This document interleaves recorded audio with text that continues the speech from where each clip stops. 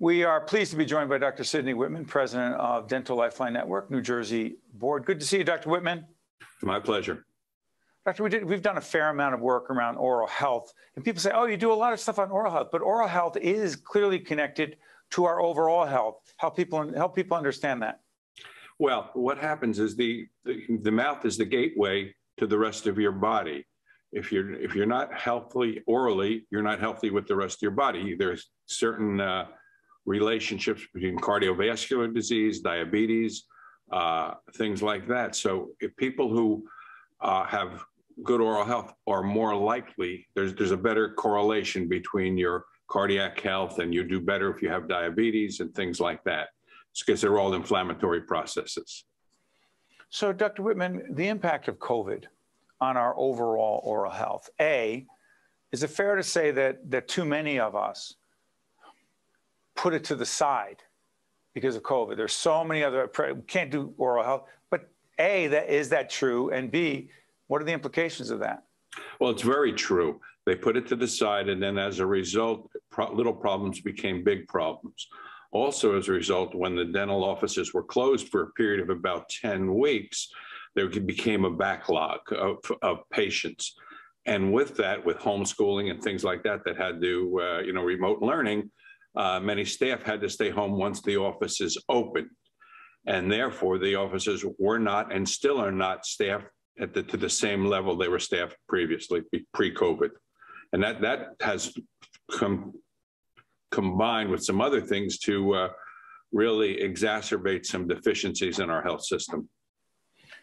Dr. Whitman, donated dental services for New Jersey and Connecticut. What is it? Because, and I've read about it, it's very important, particularly for people with disabilities and the elderly. But be more specific, and we'll put up a website so people can find out more. Go ahead. Dental Lifeline Network provides comprehensive care for people who are medically compromised, fragile, not permanent disabilities, not able to get the care that they need through the ordinary systems that are available. And it works quite well. In New Jersey, we've been in it since its inception, since approximately 1988. Believe it or not, we've done more than $26 million worth of free dental care, over 9,000 patients. And it's all volunteer. It's free. Where does the money come from, Dr. Whitman? Delta Dental has been a significant partner with us. The state of New Jersey has contributed a significant amount of funds, and the various dental agencies have contributed funds towards this. I mean, we've actually asked the dental societies in New Jersey Dental to pitch in some money so we can keep this program alive, and they've all willingly done it. So we have a lot of fun. Yeah, absolutely. And remind people, Dr. Whitman, who exactly is being helped by this? Medically fragile people, people with that need comprehensive care, elderly people, people who are with permanent disabilities. And, you think of it mostly as older people, but I'm a pediatric dentist. That's my background. And I've seen children through this program that have severe disabilities that somehow have fallen through the cracks and they couldn't get the help. So it's in many instances, it's life-saving. I mean, I'm involved with patients that needed heart surgery, but in order to get the heart surgery, they had to be cleared dentally and have any dental infections taken care of before you can have heart surgery.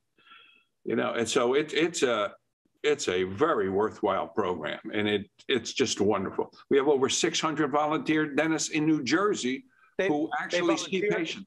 Absolutely volunteer. Put up a website. I'm sorry for interrupting, Dr. Whitman. If someone who is a dentist or knows of a dentist who they think can be helpful, we'll put up a website.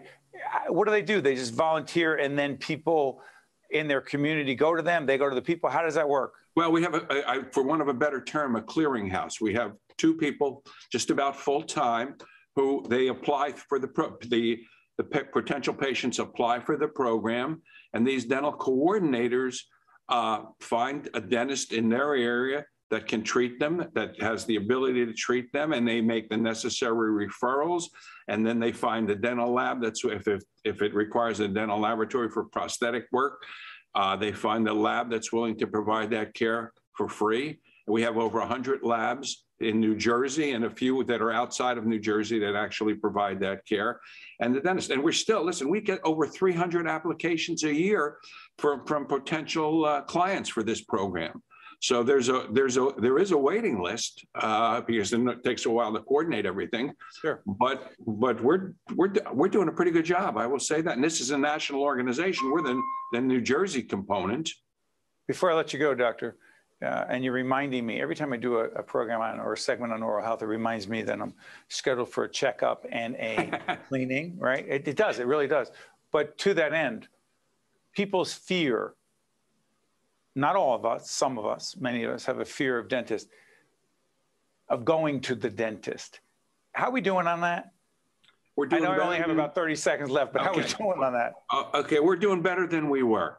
I will tell you that certainly COVID put some fear in people, but we know that those fear, you're safer in a dental office than you are out in the public for all practical purposes. We have a better record in the dental offices than you do in your supermarket.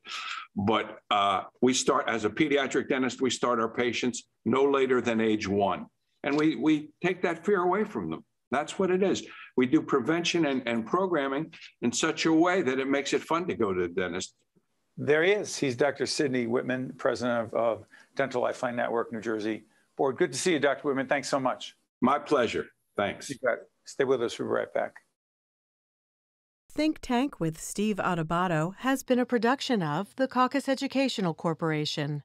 Funding has been provided by Delta Dental of New Jersey, the Turrell Fund, supporting Reimagine Childcare, RWJ Barnabas Health, the North Ward Center, the Port Authority of New York and New Jersey, Choose New Jersey, the Healthcare Foundation of New Jersey, Community Food Bank of New Jersey, and by Prudential Financial.